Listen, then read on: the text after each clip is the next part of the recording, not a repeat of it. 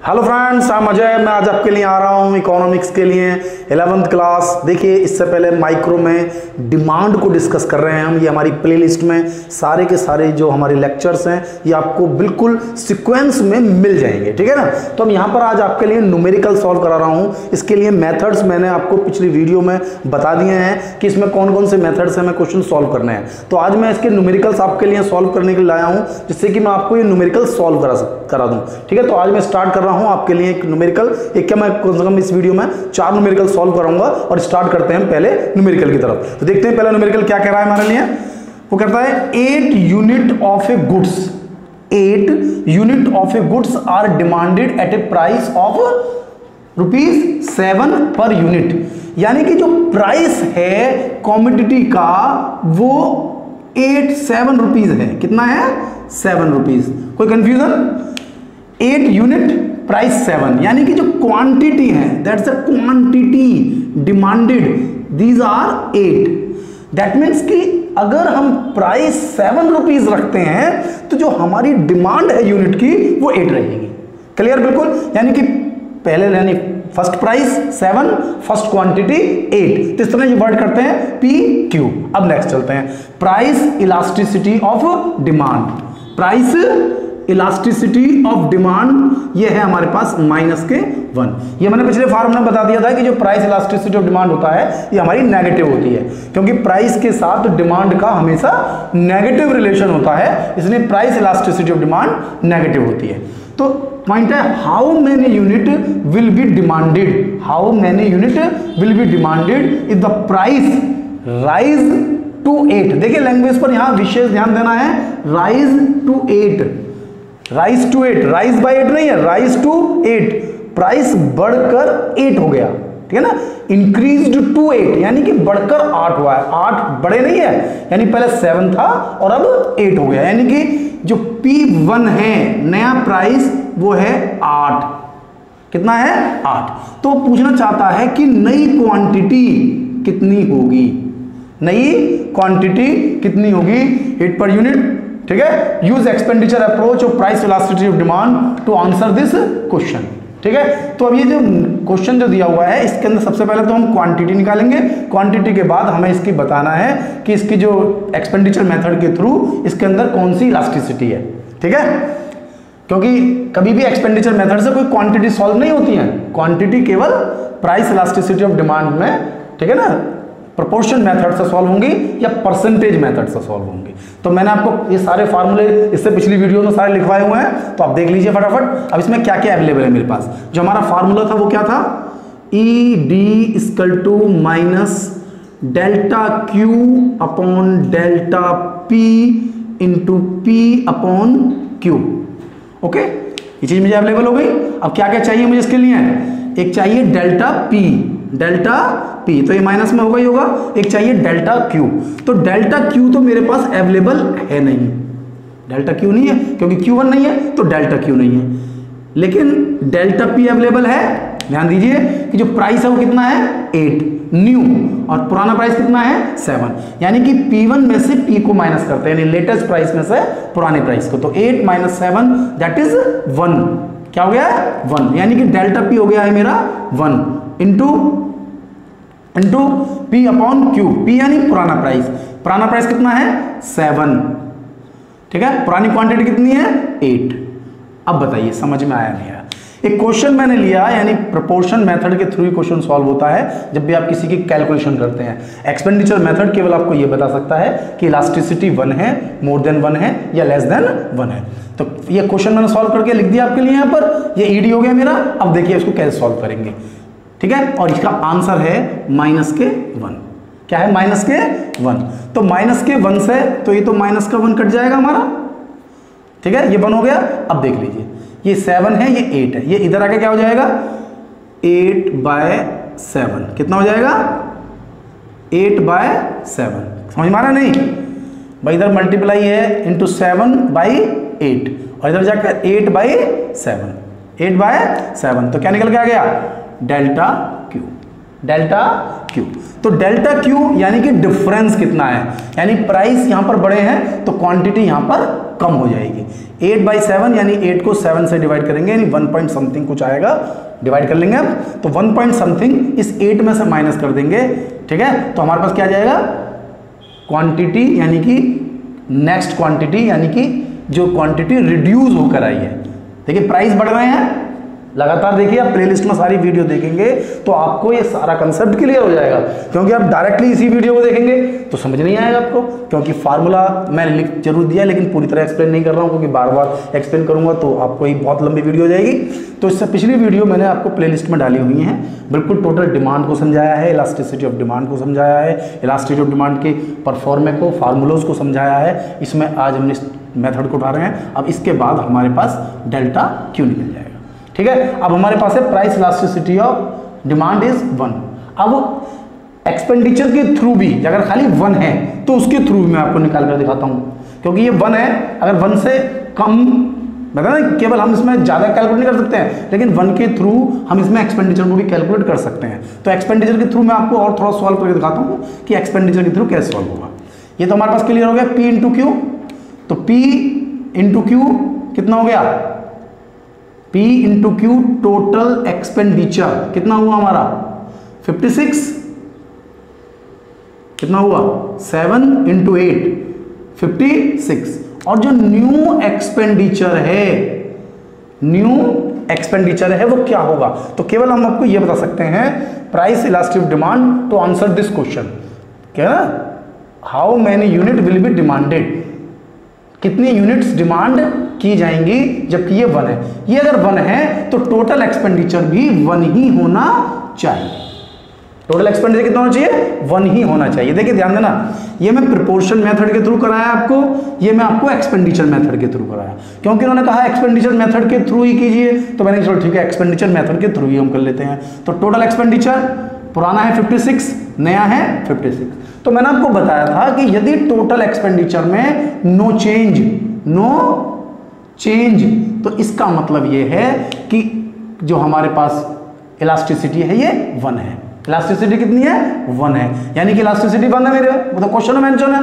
अब इलास्टिसिटी 1 है तो ये दोनों 1 है, दोनों इक्वल होने चाहिए। ये 56 है, ये 56 कैसे बैठेगा, फिर ये 8 है तो क्वांटिटी कितनी होंगी 7, यानी कि Q1 7 के इक्वल होगा।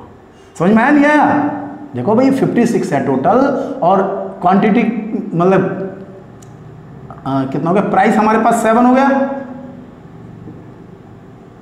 ये हो ना, ये प्राइस 8 हो गया, सॉरी प्राइस तो ये ना, जब हमारे पास प्राइस 8 हो गया तो क्वांटिटी कितनी होगी, डिवाइड कर दो 7। ध्यान कंफ्यूज तो नहीं है, 1। मैंने इससे पिछली वीडियो में आपको बताया कि एक्सपेंडिचर मेथड में प्राइस के इंक्रीज होने से एक्सपेंडिचर में कोई चेंज ना हो, या प्राइस रिड्यूस होने पर भी एक्सपेंडिचर में कोई चेंज ना हो, तो इलास्टिसिटी 1 होती है। अब इलास्टिसिटी 1 है तो दोनों इक्वल हुए, अब दोनों इक्वल हैं तो यानी कि टोटल एक्सपेंडिचर 56, हमारे पास न्यू प्राइस कितना है 8, न्यू प्राइस 8 है, 8 से डिवाइड कर दिया तो क्वांटिटी कितनी हो गई 7, यानी क्वेश्चन हमारा पूरी तरह से कंप्लीट हो जाता है। ठीक है, क्लियर हो गया। अब हम इसके अंदर एक और क्वेश्चन ले लेते हैं, हमारी समझ में आ जाएगा हमें कि हम इसके अंदर क्वेश्चन को किस तरीके से सॉल्व कर रहे हैं। ठीक है, एक और क्वेश्चन उठा लेते हैं हम। ठीक है, तो अभी नेक्स्ट क्वेश्चन ले लेते हैं, तो इसको मैं हटा दे रहा हूं जिससे मैं आपको समझा सकूं सारी बातें। ठीक है बेटा, तो क्या क्वेश्चन है, इसमें क्वेश्चन देखिए। अब इस क्वेश्चन में मुझसे क्या कहता है 37 में मुझसे कह रहा है ये क्वेश्चन में कि when the price of A commodity is 20 per unit, यानी प्राइस कितना है 20, कितना प्राइस है, प्राइस है 20, इट्स क्वांटिटी डिमांडेड 800 यूनिट, यानी कि क्वांटिटी है 800। यदि प्राइस यानी कि अगर मार्केट में प्राइस 20 रुपीज होगा तो क्वांटिटी उस गुड्स की 800 सेल होगी, इतनी डिमांड होगी।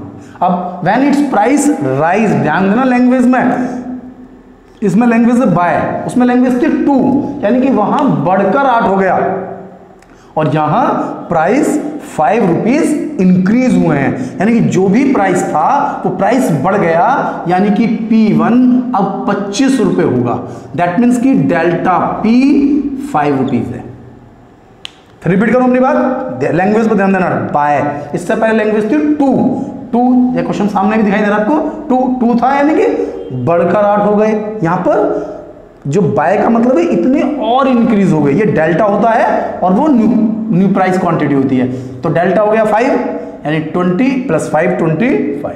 It's quantity demanded false bye 20%। Quantity कितनी थी 800, अब क्वांटिटी कम होकर कितनी कम हुई है 20%। कितनी हुई है 20%, तो 800 का 20% कितना हुआ 160। तो कितनी क्वांटिटी रह गई 640। यहां पर भी बाय ही लैंग्वेज है, फॉल्स टू, तो केवल 20 रह जाती, लेकिन फॉल्स बाय 20 20% रिड्यूस हो गई, तो 20% रिड्यूस हो कितना हो गया 640। Clear. Calculate its price elasticity of demand. ठीक है, तो इसकी प्राइस इलास्टिसिटी ऑफ डिमांड हमें बताना है, तो इसका डेल्टा क्यू भी बड़ी आसानी से हम बता सकते हैं, क्योंकि तो डिफरेंस किया ही था हमने 160। तो आपको सीधा सीधा फार्मूला लगाना है, ईडी इक्वल टू जो भी फार्मूला मैंने आपको बताया, बस अमाउंट डाल देनी है, delta Q 160, delta P 5 × P upon Q, Q है 800। हो गया भाई, इसे सॉल्व करना है। ठीक है, क्लियर हो रही बस, समझ में नहीं आ रही, तो 160 5 जा, ठीक है, और 5 4 जा, तो 4/5, 4/5 यानी कि 0.75। तो प्राइस इलास्टिसिटी ऑफ डिमांड हमारी 0.75 है, यानी कि 1 से कम, 1 से कम। तो हमारी जो हमारी इलास्टिसिटी ऑफ डिमांड है, जो पूछ रहा है, that is less than unitary.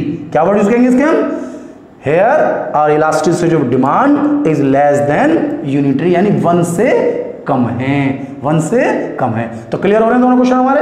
ठीक है, अब हम फिर अब नेक्स्ट क्वेश्चन की तरफ बढ़ते हैं, यदि हमें ये क्लियर हो गए हैं तो क्वेश्चन। ठीक है बेटा, इससे नेक्स्ट क्वेश्चन अब देखिए हमारे पास है,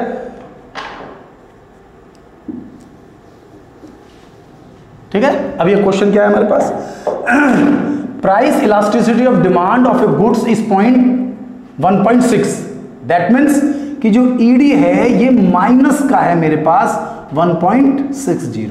वैसे ही माइनस का ही होता है इलास्टिसिटी, तो of this goods are eight A price of 8 per unit, यानी कि प्राइस आपके पास 8 रुपीज है, प्राइस 8 रुपीज है, इलास्टिसिटी 1.6 है। At what price, at what price, price क्या लें जब क्वांटिटी 45 हो, at what price will 45 unit to be bought, यानी कितनी यूनिट हम खरीदें कि इलास्टिसिटी 40, मतलब जो हमारे पास यूनिट्स हैं वो 45 हो, यूनिट्स कितनी हो 45, कितनी इलास्टिसिटी मेरे पास 1.6।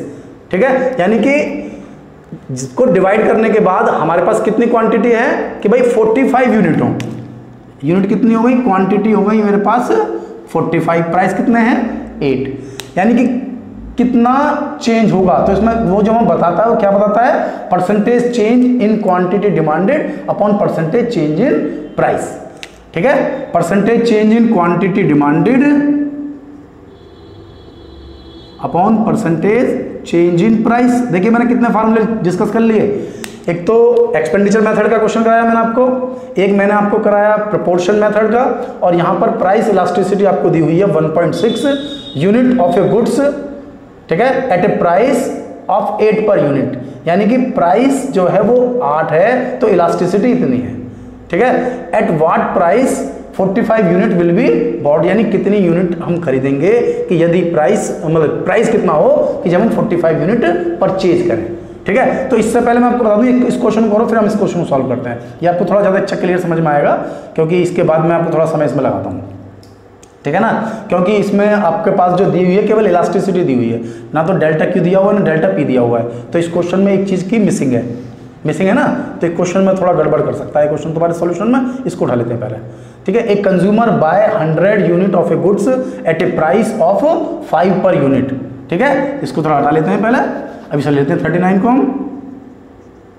A consumer buy 100 unit of A goods at A price of 5 per unit, तो कितनी यूनिट खरीद रहे हैं हम, क्वांटिटी हो गई 100 और प्राइस हो गया 5। When price change he bye 140 unit, यानी कि नई क्वांटिटी होगी 140, नया प्राइस मुझे अभी तक पता नहीं है, जबकि इलास्टिसिटी वो -2 है। सीधा सीधा क्वेश्चन है, डायरेक्ट सॉल्व कर सकते हैं भाई, इलास्टिसिटी 2 है, हमें केवल P1 पता नहीं है, बाकी सब कुछ क्लियर है। लगा दीजिए फार्मूला, यानी कि इलास्टिसिटी है -Q2, यानी कि डेल्टा Q 40 है हमारा, 100 से 140 हो गया, तो डेल्टा Q कितना हो गया 40, तो delta Q upon delta P into P upon Q, तो P कितना है 5 और Q कितना है 100। क्लियर?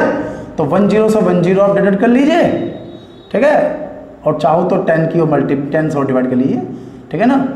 तो 2 आ गया यहाँ पर हमारे पास, कितना आ गया 2, तो इससे इसकी मल्टीप्लाई कर लें हम, तो डेल्टा P इक्वल टू 2/2 यानी 1, समझ रहे ना, लेकिन माइनस का 1, यानी डेल्टा P हो गया, माइनस था ना हमारे पास, तो माइनस आ गया, तो डेल्टा P कितना हो गया 1। पहले प्राइस कितना था 5, अब प्राइस कितना होगा, नया प्राइस कितना होगा बताइए, नया प्राइस हो गया 4 रुपीज। क्यों हुआ भाई, माइनस का है ना, पहले 5 था तो 1 कम हो जाएगा, तो नया प्राइस हो जाएगा 4। नया प्राइस कितना हो जाएगा 4 रुपीज हो जाएगा हमारे पास। तो ध्यान दें, कोई ज्यादा टेक्निकल क्वेश्चन नहीं है, आप जर्नल ऐसे क्वेश्चन आते हैं 3 मार्क्स के 4 मार्क्स के, इसलिए मैंने CBSE से जो क्वेश्चन आए हुए हैं वो मैं उठा रहा हूं, ठीक है ना। तो जो सही लिखे हुए वो क्वेश्चन मैंने करा दिए हैं, ठीक है। तो हमारे पास अब हम देख रहे थे ये वाले क्वेश्चन को, समझ में आया नहीं समझ में आया आपके पास, देख लीजिए कि भाई 100 यूनिट पहले खरीद रहे थे तो प्राइस 5 थे, क्वांटिटी 140 हो गई जब प्राइस चेंज हुआ, जबकि इलास्टिसिटी 2 है, तो इलास्टिसिटी 2 है, क्वांटिटी हमारी 40 चेंज हुई, प्राइस हमें पता नहीं है, price upon quantity. Formula clear? अब इसमें हमने डिवाइड कर लिया, कई तरीके हैं करने के, कोई दिक्कत नहीं है, दोनों की मल्टीप्लाई कर लीजिए, डिवाइड कर लीजिए भाई, 4 5 200, 100 से डिवाइड करा 2 आ गया, कितना आ गया 2 आ गया हमारे पास, और 2 से फिर हमने इसको इधर ले गए 2/2, फिर माइनस मान आ गया, और 1 पहले प्राइस, अब हमारा रिड्यूस हुआ है, तो रिड्यूस होकर हमारे पास P1 हो गया हमारे पास 4। P1 कितना हो गया हमारे पास 4। तो अभी सर देख लीजिए कि हमारे पास हमने क्वेश्चंस हमारे कितने अच्छे समझ में आ रहे हैं, कहाँ कहाँ किस किस क्वेश्चन में हमें किस तरीके की प्रॉब्लम हो सकती है, ठीक है।